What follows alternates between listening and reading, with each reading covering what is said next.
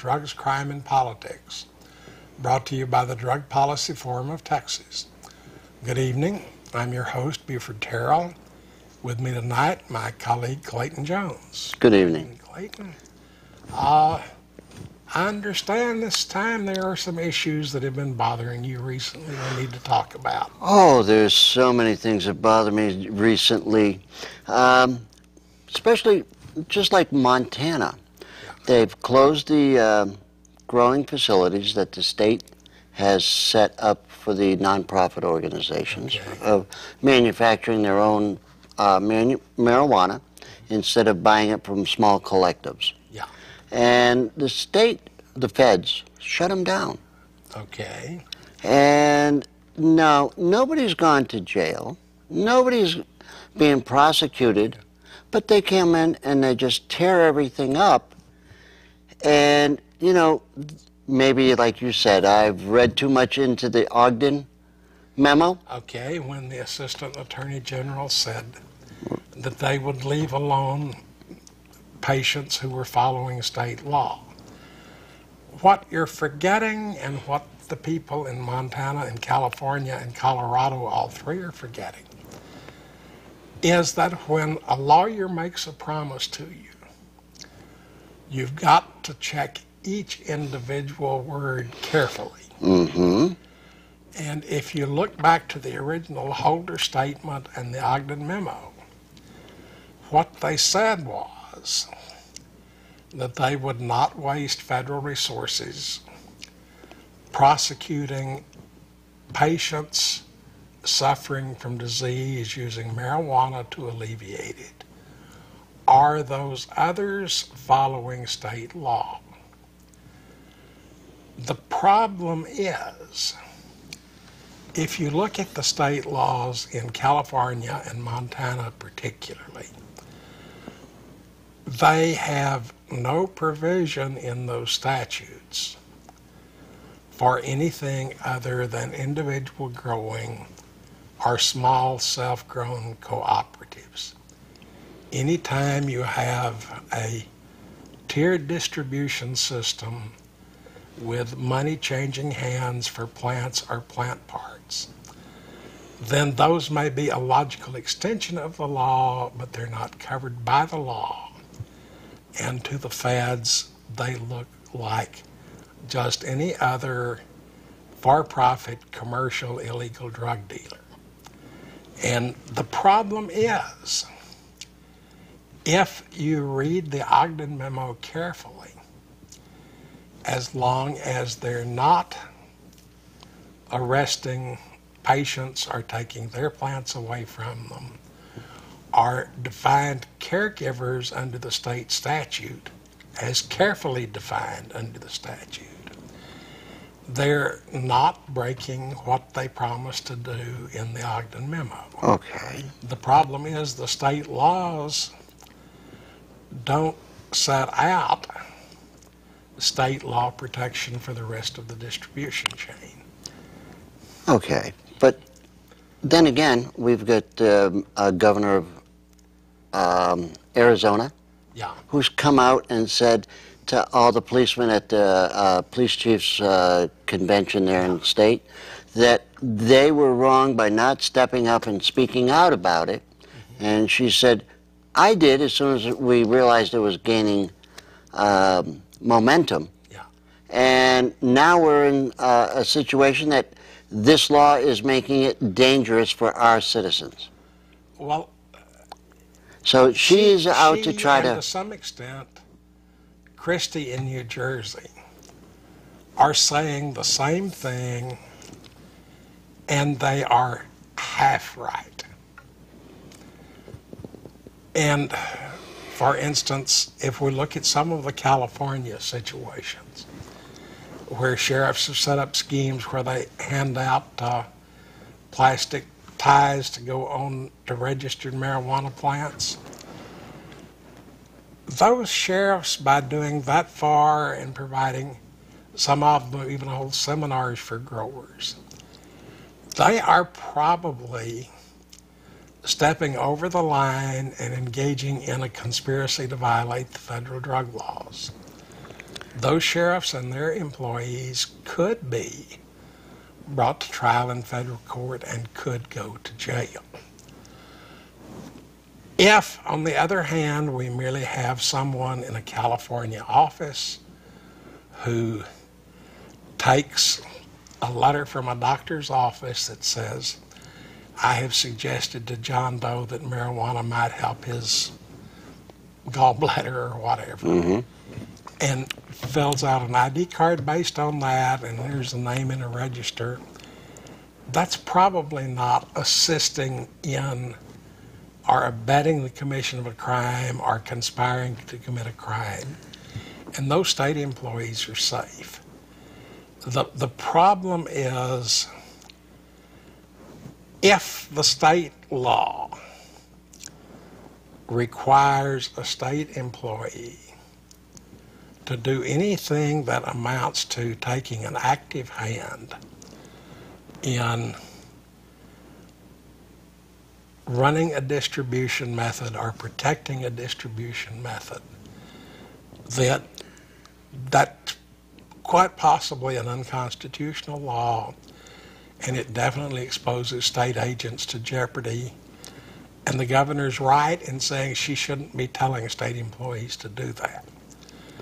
The problem is, no one has ever sat down and carefully drafted a state statute that provides for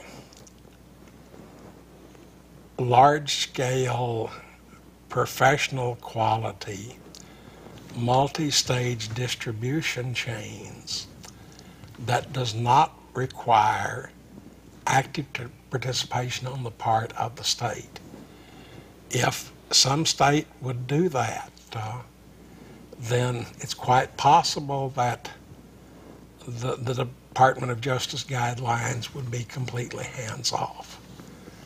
But frankly, most of the state laws are pretty amateurishly drafted. And if you look, for instance, at California when it started out, the assumption was you'd have self-growers, you'd have small collectives that more or less were member organized and run, and no one visualized the kind of full-scale, vertically organized distribution schemes that have grown up since then, and the laws really don't take them into account. Okay. Now, I just seen on television the other night, Mendocino County, their sheriff up there, they have a sheriff that's doing this marijuana stuff, and he's doing site inspections. They're charging for the site inspections, and they're certifying that this is legal cannabis. He is probably 1 foot over the line and running the risk of a hard-nosed U.S. attorney indicting him. And I'm not sure, and I'm not an expert on California law, so don't take this as authoritative. But I'm not sure that under the California statutes, as I am familiar with them, would consider those to be legal grow operations, simply because they are for profit. They are at least 2 or 3 steps removed from the end user. Yes. They're not in any way controlled by the caregivers as defined by the statute. So their legality hangs by a stretch of a rather tenuous thread at best. Okay.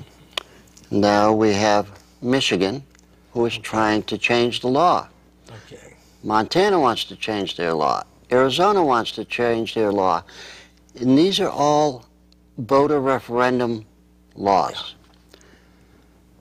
And they're just trying to go back and undo what the people have said we want. Well, and if you look in the city of Houston, we've got a mess right now because we had the city council agree to put red light cameras in. We had what everyone thought was a referendum to pull them down. We then had a federal judge say the referendum was no good because it was outside of the time allowed for these things. Each state has different referendum laws. There's no way that you can say how referenda work.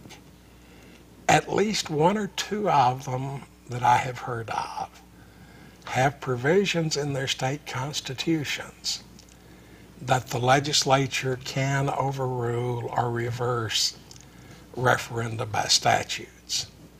Others, like California, the referendum in effect has the same effect as an amendment to the state constitution, and the legislature can pass statutes to carry it out or enable it, but the only way to set it aside is to go back to another referendum or constitutional amendment.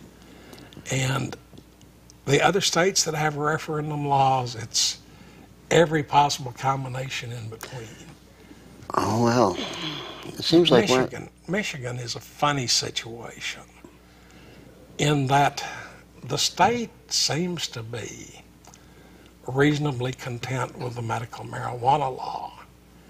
What has happened there is that local governments, cities and townships and counties, are revolting, and some of them now are claiming that under their city charter, the city government is required to uphold all local, state, and federal laws. Now, generally speaking, the federal government cannot compel a state or local entity to enforce federal laws. They can require every individual in a state to obey the federal law, and they can stop the state from doing anything on its own that hampers or tries to set aside or negate the federal law. But if you're wearing, say, a Houston police uniform, that doesn't make you a member of the FBI, and your job, and usually the oath that they swear, is to carry out the obligations of ordinances of the city of Houston and the laws of the state of Texas. Mm-hmm. If you want to enforce the federal laws, pick up the phone and call the FBI. Thank you, that's why they're there. And a lot of places, a lot of police forces, I know a lot of California police chiefs and police officers and sheriffs have come out and said, but it's against the federal law and I'm going to enforce the federal law. I suspect that if he reads the fine print in his oath of office, that's not his job.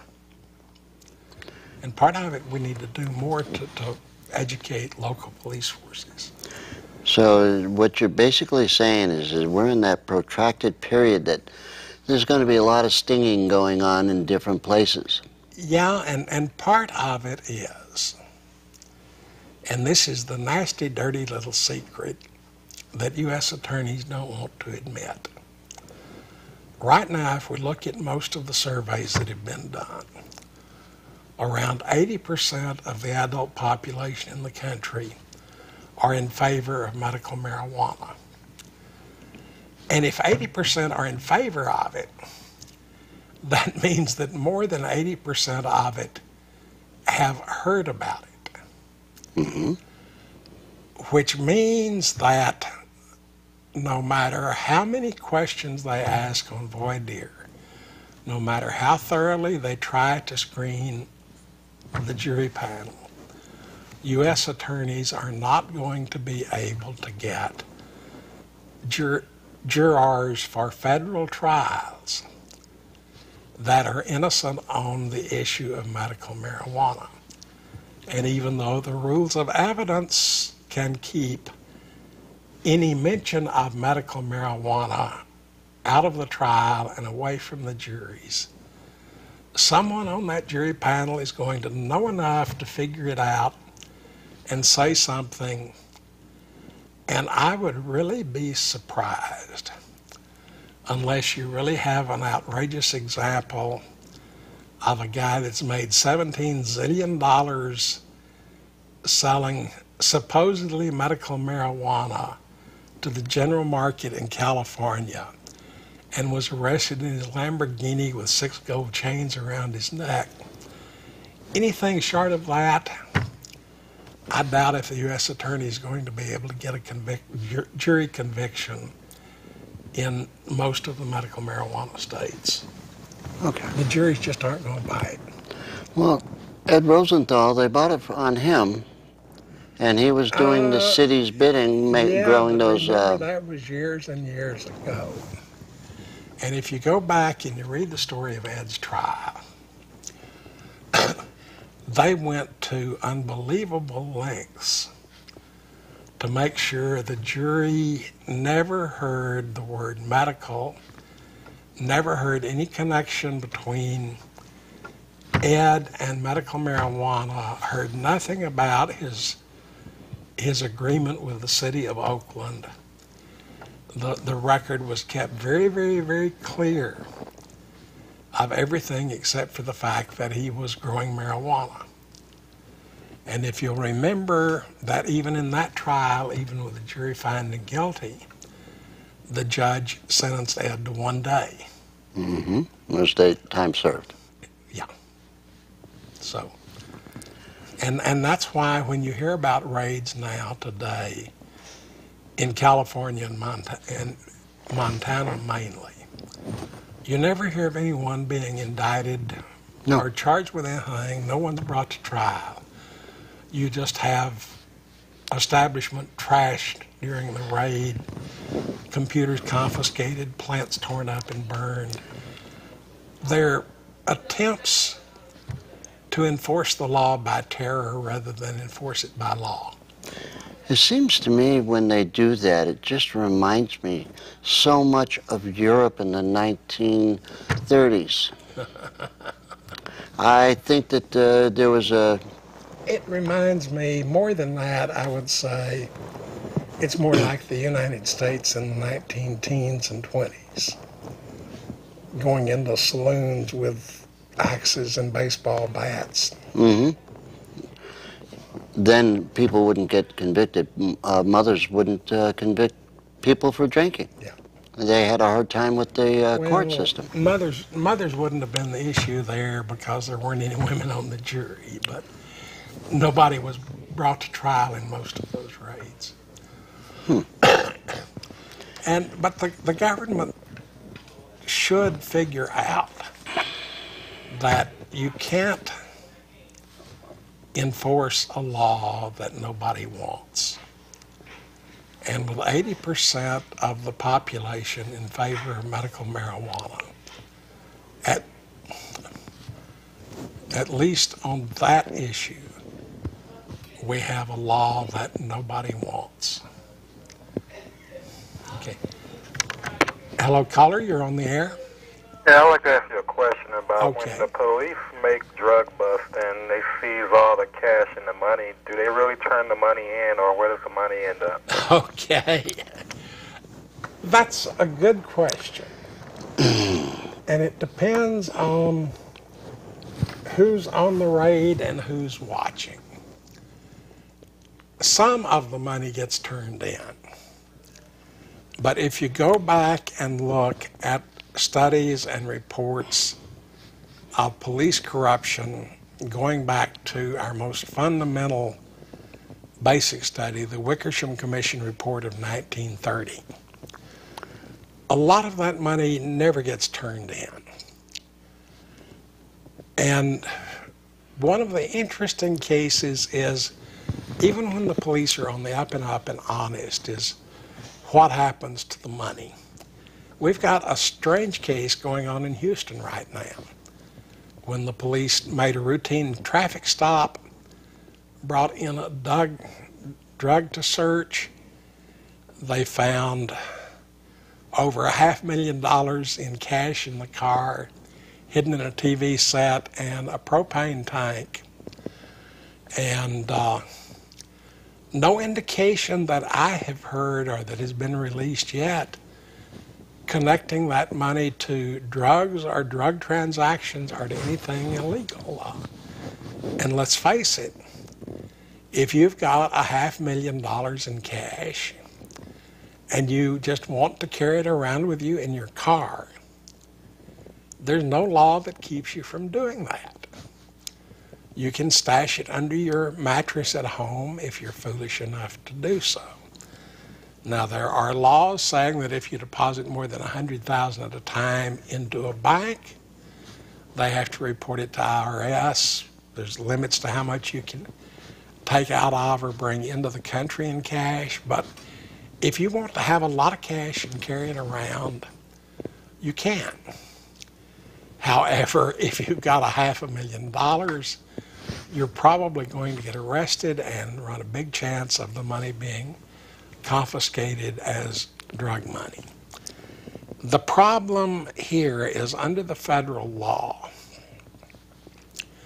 if the federal government has probable cause to think that any property, and this is usually money, but it can be even a house in some cases, if any property is either the fruits of a crime or an instrument used to commit a crime, if they have probable cause to believe this, then they can forfeit that property to the government, and it's up to the owner of it to file suit within a very limited period of time and prove beyond a reasonable doubt that it's his property and that it was not used as fruits of a crime.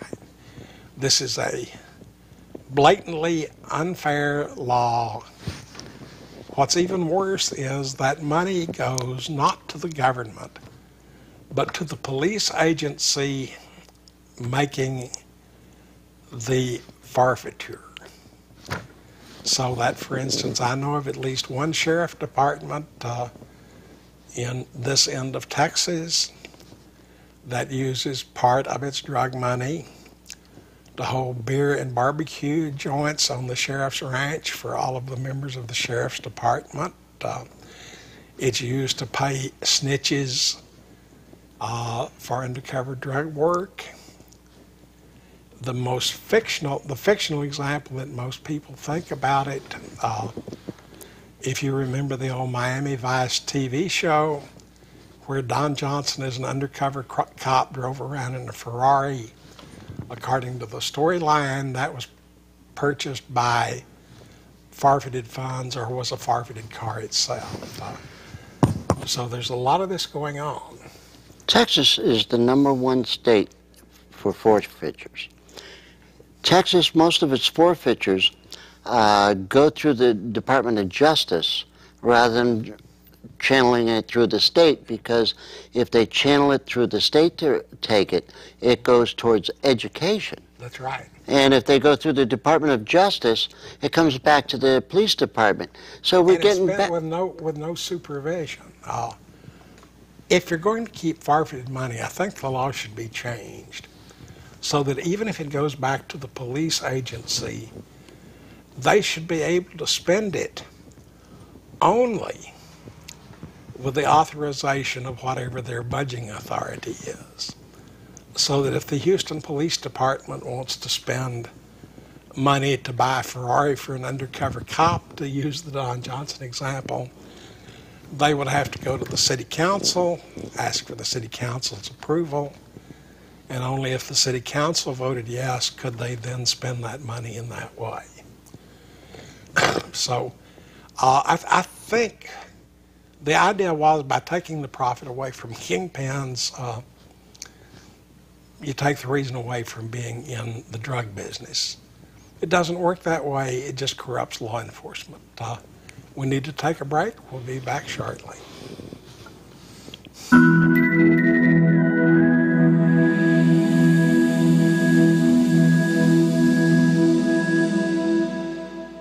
The whole idea of a drug-free America and zero tolerance really doesn't make much sense, does it? So it does make sense, however, to find ways to reduce the harms associated with drugs. And that's what I want to talk better start thinking about whether it is really laws that make the difference on whether people use drugs or not. Al Capone didn't shoot people because he was intoxicated. Right, exactly. Those people are not fighting over drugs, they're fighting over money. Drug laws have no basis in science. Drug laws are based on politics and money. So there's this unholy symbiosis between, on the one hand, those who are selling illegal drugs, the drug lords, if you will, and on the other side, the drug warriors. War on drugs isn't working, and that, if anything, it's just making what we call the drug problem a lot worse.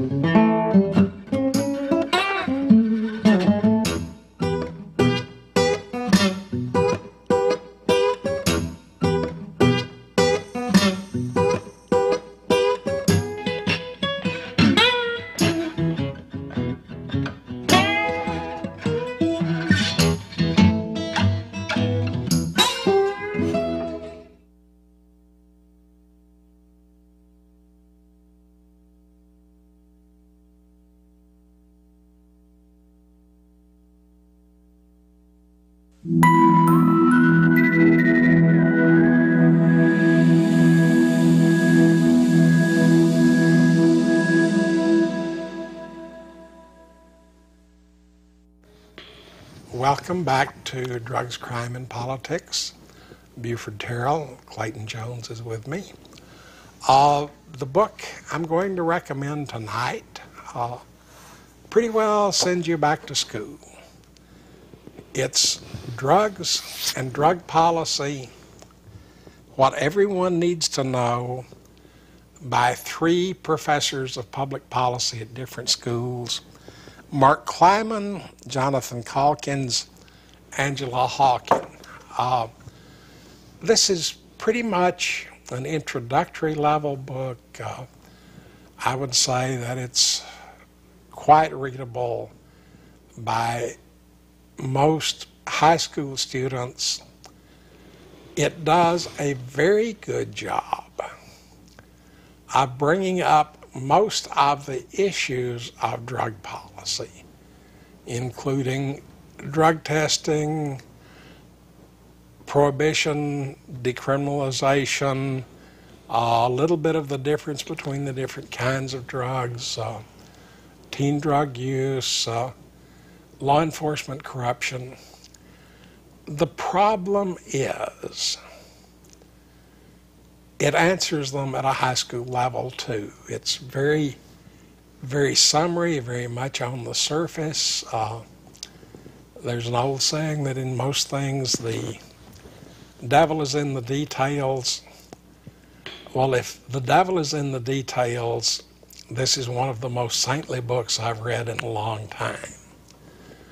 So you're not going to find a lot of answers in here, but it's a great introduction to find out what the questions are, to find out what's meant by all of this argument about drug policy. And at the end of the book, they come out with their own list of 3 different lists of things to be done. One they call the consensus list, which is things that they think that almost everyone agrees on. The second list, which they call the pragmatist list, which are things that work, and one that they call the political bridge too far. And frankly, their list of political bridge too far is barely getting close to what I think are some of the bare minimums needed for drug reform. But this is a great way to get your feet wet in what most of the major issues of drug policy are. But don't look for it for answers. It will get you a lot of the basic questions. We got a caller. Okay. Hello, caller, you there? Yeah, this is Dean calling in. Hey, Clay, how are you? We're good, Dean. How are you? I'm good. Yeah, I think it's important to realize we're winning the drug war. Our side is winning because the other side is totally out of ammunition and throwing rocks and words at us these days. They don't have any ammunition. I think that's true. You've heard me mention Malcolm Gladwell many times, and his big book, The Tipping Point, is that a lot of things look like they happen overnight, but it's because pressure just keeps building and building and building and building until finally that key domino topples over. And I really think we're approaching the tipping point on this. Well, I do too. I mean, you keep seeing the stories on the television, the Chronicle. They're talking about they built a whole bunch of new soccer fields down in Ciudad Juarez, thinking that would help the children to, steer clear of the drug gangs. Yet now the drug gangs control those parks and shoot the kids who, try to enter the territory of another cartel. There's just no logic left to it. So few people left trying to proclaim there is logic. And sad thing is they have the official, quote, capacity to say these things time after time without, as I said, any ammunition, no reason, no basis for what they're saying. And let me ask you about this, Dean, because you hear more of this than I do. But it struck me that for the last several years, I have not really heard anyone in Congress coming out as a big drug warrior, saying things like, we've got to get tough on drugs, we've got to do more to stop the drugs. That old drumbeat of the drug warrior just seems to have disappeared on Capitol Hill. Well, you're right, Buford. I mean, there's still those like Rick Santorum that when they get the chance to put it into a conversation. Well, he's a has-been, though. He's not in Congress anymore. Well, then I stand corrected. All right, wonderful. But I guess the point is there is so few left, and the sad thing is they do have the ear of the media. They are given, quote, credence. If you'll notice, when they have these discussions, say on any major broadcaster, that the drug czar or whoever represents the drug war is in a different room, probably a different city from the other person. And will never, never, never take open questions. No, they cannot. Yesterday, the day before, President Obama was asked what he thought of legalizing marijuana, and he started rambling a bit, and he says, well, I guess I'll just leave it there, because he didn't have anything to underscore or define what his, quote, belief. And the opportunity will come, whether it's you, Clay, me, somebody will have the opportunity, hopefully on a national basis, to demand an answer to a couple of very important questions. And they will not have any justification for what they've done. Well, I think it would be very easy to break the drug war, but it would be very difficult to get people to do it. And that's when people get arrested that for simple drug possession, marijuana, ask for a trial by jury, they're going to go to jail. And, if 1 out of every 10 people would do that, I think we could make a big difference in this state, and it wouldn't take long for the state to say, hey, wait a minute, our courts are getting clogged up. We can't do this. There was a state senator up in Oklahoma that spoke just today on behalf of a gentleman who's been in prison now, I think 25 years. On a life without parole for possession of marijuana for therapeutic use. Right, and today the parole board recommended that he be pardoned. That was thanks to that senator from Oklahoma, the Oklahoma state senator, testified before the parole board who helped with this gentleman. The governor last time around, it was a different governor, turned down the recommendation of the parole board. Yeah. But let's see if that happens again. I have hopes to interview that senator. I'm sorry I don't have his name in front of me for my show coming up this weekend. And it brings to mind, last week I interviewed a gentleman, Mario Canseco. He's vice president of Angus Reid Polling Organization. Yes. They ran a poll. 55% of Americans now want legal marijuana. And they said that I think it was 65-70% of Americans find the drug war to be a failure. But then the way they worded the questions in the other side, they said, are you for legalizing cocaine? Are you for legalizing heroin? Yeah. And there was only 7 or 9% of the people were in favor of that. Now, I think it is the verbiage, the wording of these questions that lead people to choose, not to embrace the idea of legalizing. Because I talked to Mr. Canseco about it. I said, what if you change that question to say, would you be in favor of regulating drugs for adults if we could destroy the cartels, eliminate the reasons for the gangs? And I think we would get a totally different response in that regard. What do you think? Well, I think you're right, but I want to bring up 2 other issues, Dean. And you're maybe the man on the spot for these. And this is one idea I got out of this little book by Kleinman and the others. Do you know of any newspaper or major television outlet, broadcast or cable, that has a dedicated full-time drug reporter? I am not. Except for you and me. a permanent one. What's his name? John Stossel did a few, reports in that regard back when he was with ABC and since, I think. Yeah. But he was not full-time. Yeah.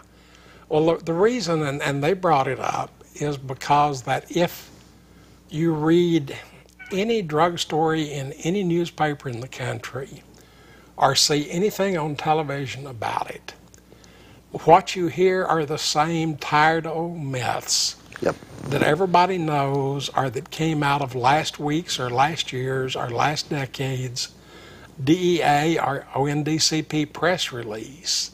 Well, sure. That there needs to be somebody in the media who takes enough time to study up and be as fluent in drug law and drug culture as most big papers have someone who is fluent in stock market news or the war in Afghanistan. Well, there are a couple of gentlemen working at the Houston Chronicle, Dane Schiller and Dudley Aldous. They're doing a little better. They really are. They are. They focus a lot on the drug war, on violence, crime, and gangs, and so forth. Yeah. And just last week, I sent a request to the features editor at the Chronicle that they give me, I suggested a twice-weekly column dealing with the subject of drugs, and that I would get the expert, advice and information from doctors and scientists and so forth to provide the real story. Because what we've been talking about, or what we've been observing over the last long time, is that they give 2 sides to the story. They don't necessarily give the truth. No. And they're giving 2 sides to a story that only one side really deserves respect. Even if you're going to give both sides, though, for one of the sides, rather than researching it like they would a real story, they simply repeat what some DEA agent told them. Yeah, latest pronouncement from the ONDCP. Yeah, they never research that side of the issue. They just take the handout. Well, that's been the problem for decades. It was Richard Cowan, the famous activist. He's now living here in Texas. He said main reason for the problems of the drug war, bad journalism. Yeah. And I think that underscores it and hits it right in the head. Well, and the other problem, and it's one also I think that you're in a position to chip away at, and this is at least going back to 1986, if not earlier, is the folk wisdom on Capitol Hill and in the state legislatures that drug law reform is a third rail that no politician dares touch. that just saying you want to weaken the drug law will end the career of any politician. And that was true, I think, in '86 perhaps. But I think it's far from true now. I think there are many races, political races around the country where the competitors for that job are outdoing one another and talking about improving and working on change and making a difference. Yeah, but how many politicians know that it's not true anymore? I honestly think the majority. I think the majority of Americans know. Yeah. Well, even that poll from Angus Reid says as much. People know this drug war is a failure. They're just afraid of what might replace it. But well, thanks to the good folks like y'all and the shows I do, we are educating people to those potential changes, what might better serve our nation and, heck, the whole world. Yeah. Well, who have you got coming up this weekend? Well, let's see. I have a gentleman, I got his book right here. He's written How to Change Your Drinking, a Harm Reduction Guide to Alcohol, is written by Kenneth Anderson. I'll be speaking with him on the Century of Lies show. And then preceding that, I'll be speaking with Heather Fry. She's the daughter of Molly Fry, who was sentenced to prison just about 2 months ago for growing marijuana. And her husband was a doctor. I'm sorry, I can't think of his name right now. Who was the doctor, recommending the marijuana to the people. They were from a little town in California. They actually worked with their local sheriff, showed him the plants, told him they were following 215. Here's how we're, following the procedures. Apparently, some cop in that police department informed the feds, and the feds busted them. Yeah. For over a period of time, growing more than 100 plants. Yeah. It's they can aggregate, right, and compound anything. And under the federal law with marijuana, 100 plants is the magical number that turns it into a really, really, really, really serious felony instead of just a felony. Right. Yeah. But those shows air locally on KPFT and KPFT Houston, Galveston and KPFT Huntsville. Here in Houston, it's 90.1 FM. That's Sunday night at 6:30 to 7:30 p.m. You can listen live at kpft.org, or you can check it out by Monday on my website, which is drugtruth.net. Yeah, we're on the cusp of something. The wind's blowing, I think, in the right direction. Okay. We need the listeners out there do their part. Write that 50-word letter, send it to your congressman, to the editor of the newspaper. Share it with your neighbor. It's time to end it. Yes. That's right. Thank you, Dean. Thank you, gentlemen. Have a good night, Dean. Okay. Yeah, he's right. It's time. You can feel it. Well, one thing that I've been pointing out some lately is that we've got everyone in Washington with their pajamas in an uproar about cutting government spending. Roughly speaking, since 1970, the federal government has spent over $1 trillion on the war against drugs. Mm-hmm. They're now spending something like 16 to 18 to 20 billion a year on enforcing the federal marijuana laws.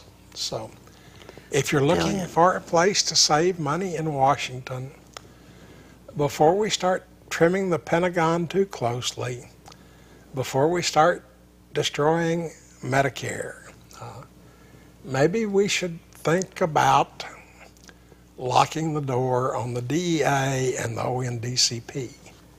Let's take a break, and we'll see you in a few minutes.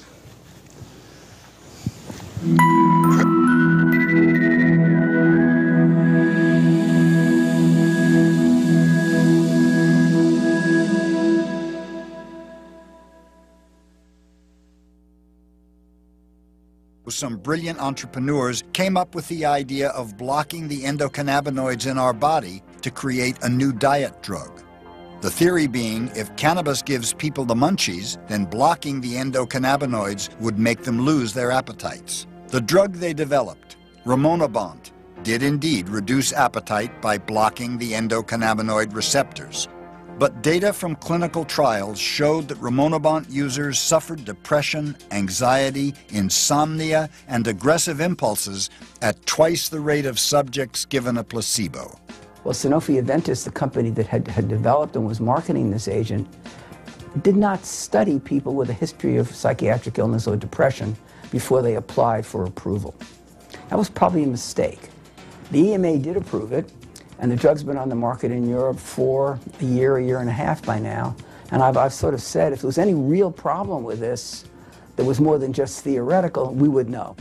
Well, it turns out we do know. And they've suggested now that the risk for this agent outweighs the benefit.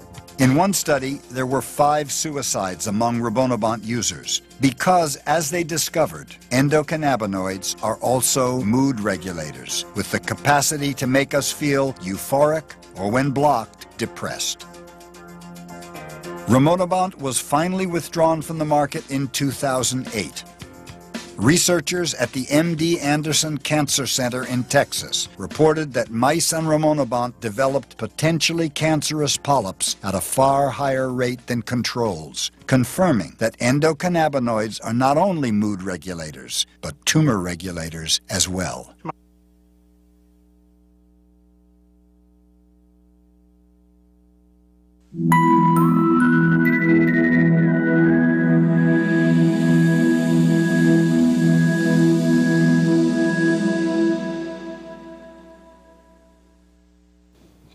Welcome back to Drugs, Crime, and Politics. Before we go into our last little bit tonight, Clay, I believe you've got a bunch of announcements. Oh, yes. Coming up. Tomorrow night we have the monthly NORML meeting. It's going to be at the West Gray Cafe at 7:30, and that's at 415 West Gray. Then you have September the 7th, the Galveston Democratic Party has invited Steve Nolan. Steve Nolan down to talk to the group about drug policy and Houston NORML, what we're doing. Then we go to September 9th on 290 and 43rd Street.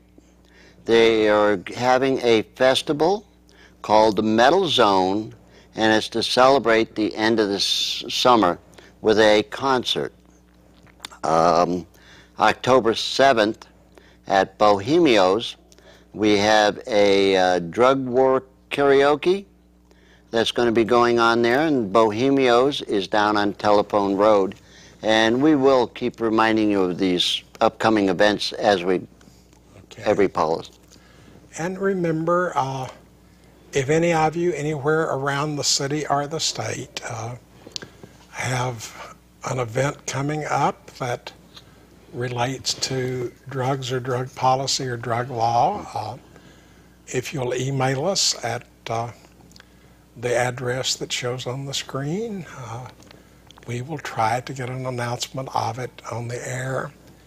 And if you are watching this on streaming video or delayed on YouTube, you can't call us on the phone because we won't be here, but you can email us and we will get to your question or comment at the next show, and I will probably give you a direct answer before then.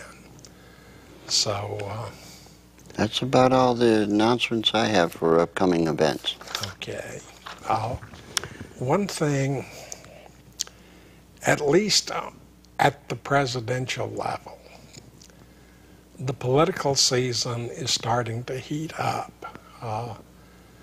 And this means that more and more presidential candidates are going to be appearing at town hall type meetings, or in debate situations, or in public forums of one kind or another, Most of them have social media sites up and active now.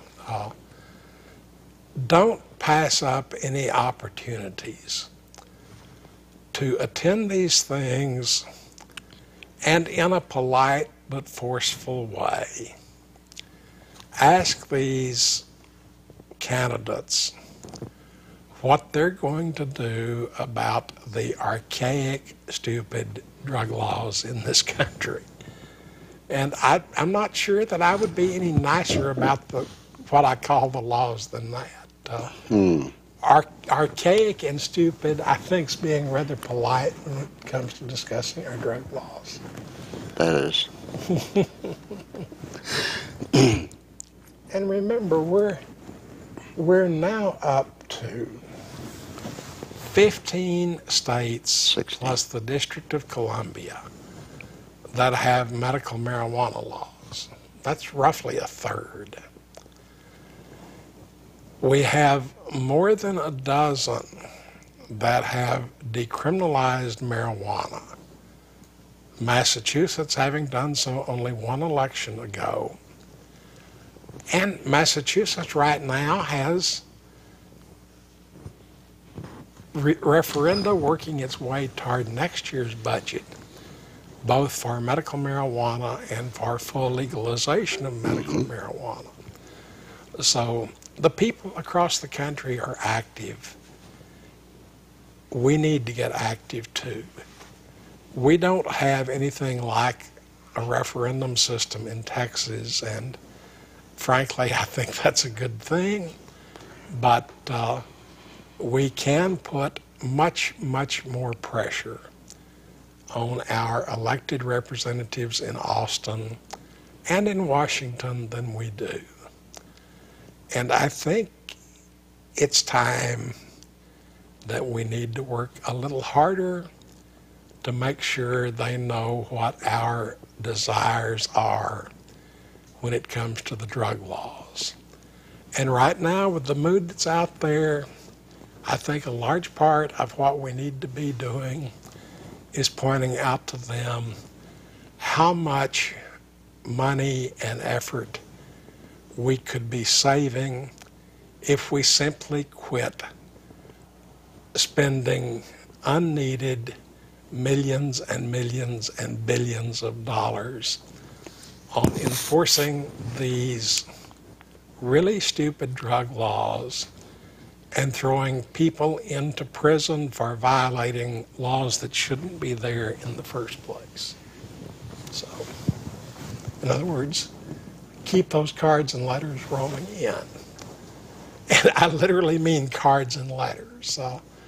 What we hear from elected representatives is that on an issue they may get thousands of emails on a particular issue.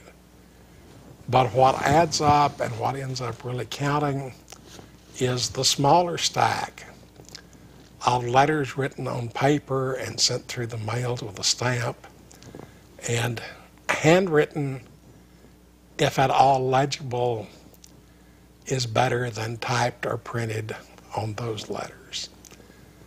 All of them have local offices as well as their Austin or Washington office.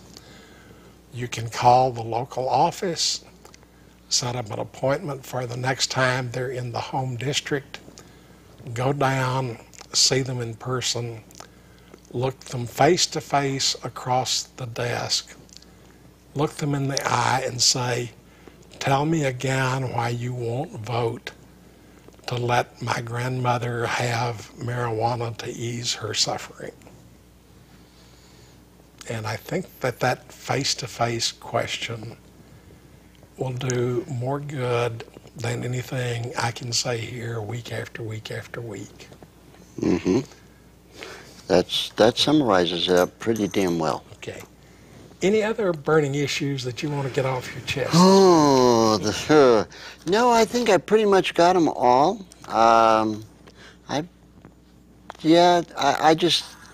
The big thing with me, this program, is why these states are trying to change the laws after the people have gone through all this power to do a referendum, get a bill passed, and then the state tries to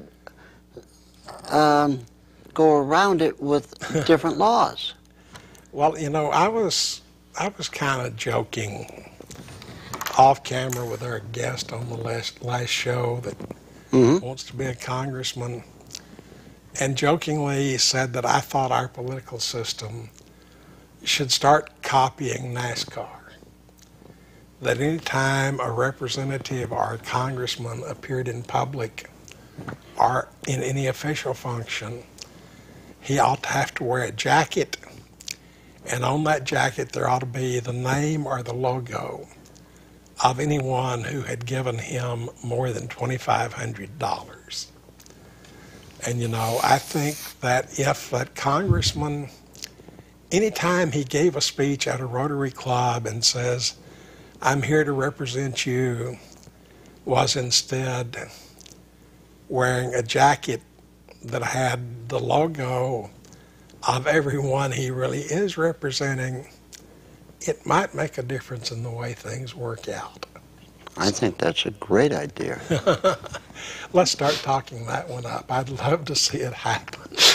You and me both.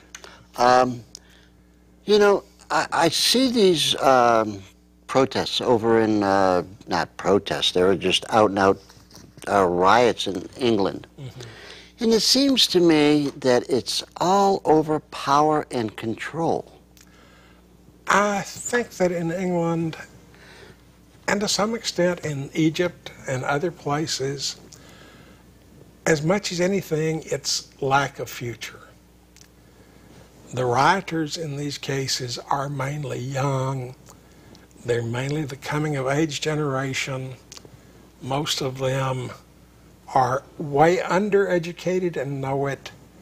They don't have jobs. They have very little possibility of jobs. They have no way to build a life for themselves.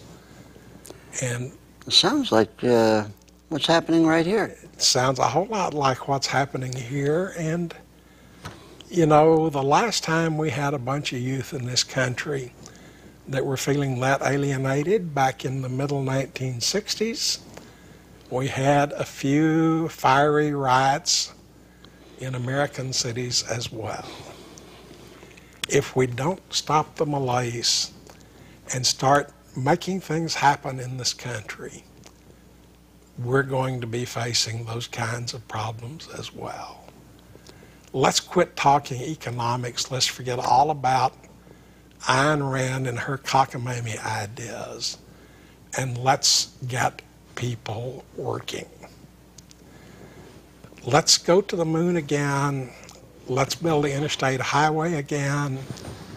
Let's get some more jobs out there, put money in people's pockets, and let them build the future they want.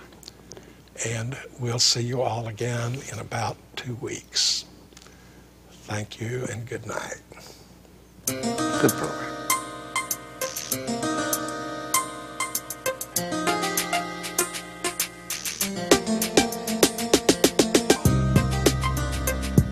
We have these private prisons that have now hired lobbyists to go get minimum mandatories and